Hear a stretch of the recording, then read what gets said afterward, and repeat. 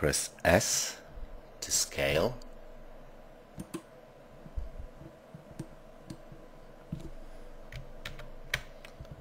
Sorry about that.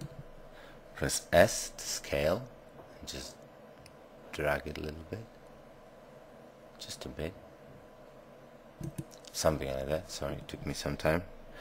Press 1 to go to front view, 5 to go to orthographic view, and now press scale Z and scale selected faces a bit down. That should be just okay. Press A to deselect, go to solid, object mode, press 5 to go to perspective view, and yeah, now table. We have our table done. Press 7, go to the front. Now we are going to split our viewport into the two windows. So left click on the line up there, left click and confirm by left click to bring out this option and confirm by right click. Press 0 to go to the camera view, and on the left view we can continue with our work. And previously, I think this is probably the best thing to do every time when you are doing some modeling. Put the empty into your scene as a target for our camera. So by clicking anywhere, everywhere, add empty to our scene. Now deselect, select the camera, holding down shift, select the empty, control D, drag the constraint, deselect, move the empty somewhere into the middle of our table by using your principles view 1. Move the empty a little bit higher and go to the top view, select the camera, and you are moving your camera. You see that it still points to our empty. If you go closer or further away, but you're never losing your table from the camera view. I think it's pretty useful, and it's not that a big deal to set it up, so I think it's worth it to do it every time. Now our lighting for our scene, because we're trying to create the same lighting conditions for each of the models we are making in this video tutorials, because finally at the end of the story we'll put it together and make arrangements of our furniture in our virtual room. We can create the walkthrough and some very interesting things with effects like opening doors and opening windows, I don't know, whatever, switching the TV on by applying the not still images but video files as textures for our plasma TV, which we will be making later on, something like that. Okay, so the same lighting conditions. So go to front view by pressing 1.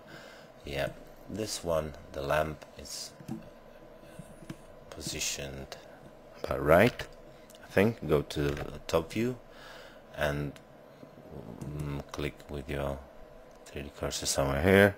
Go to the front view, put it higher, at about the same level as we have our lamp, and add lamp hemi. Now press the shading buttons, the lamp icon, take energy of the hemi light down to 644, set up the color to about the same values as I do. Okay, that's right. 7. Select our table, and we're going to put it some material. So with the material buttons pressed, add new, and under texture buttons press the texture icon here and go for image, holding down Control, load, and I will use the same, exactly the same texture as we used yesterday for yesterday in a previous session. It was actually yesterday, this wooden texture, but I will change X repeat. It all depends on what kind of texture you are using for your model. So I'm just change the X repeat and Y repeat to 2, from 1 to 2. Okay, let's add our famous carpet, pressing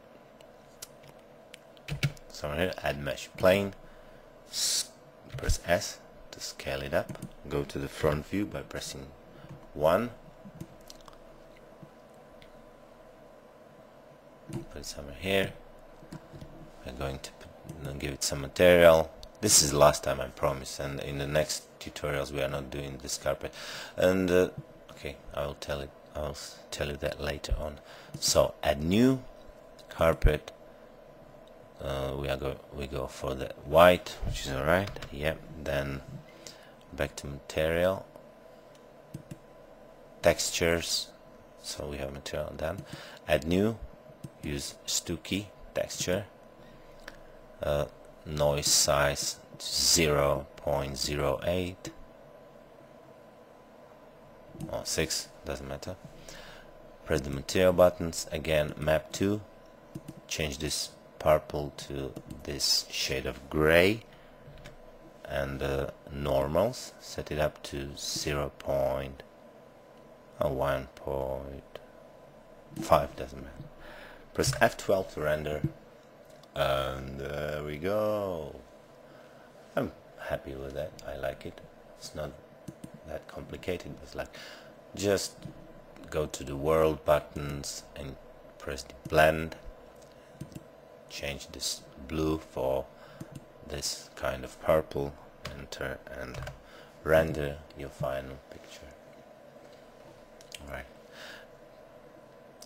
this time do not forget to save your file. You have saved your scene already, so now you don't have to go here. Just press Ctrl W, and this is gonna bring you something different because I didn't set up my scene at the beginning, but you probably did. So just press Ctrl W and save it. Okay, thank you very much. In the next video tutorial from this series, we're going to be modeling the simple sofa. So I'm looking forward, and keep on doing your job with the Blender. See you guys.